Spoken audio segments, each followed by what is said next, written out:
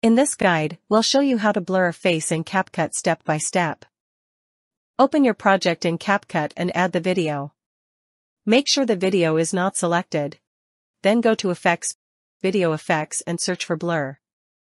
Select a blur effect, press Cancel, and then tap the checkmark to apply it. Next, adjust the blur duration to match the length of the video. Now, duplicate the video by selecting it and tapping Duplicate.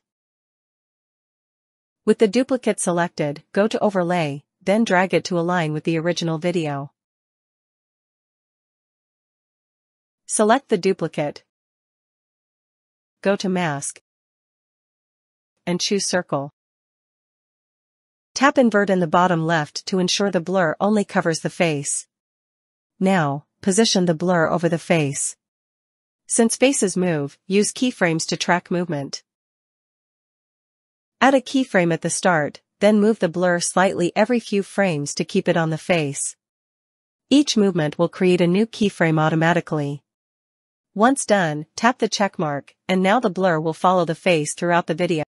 If you found this helpful, don't forget to like, subscribe, and share for more quick tutorials. See you in the next one.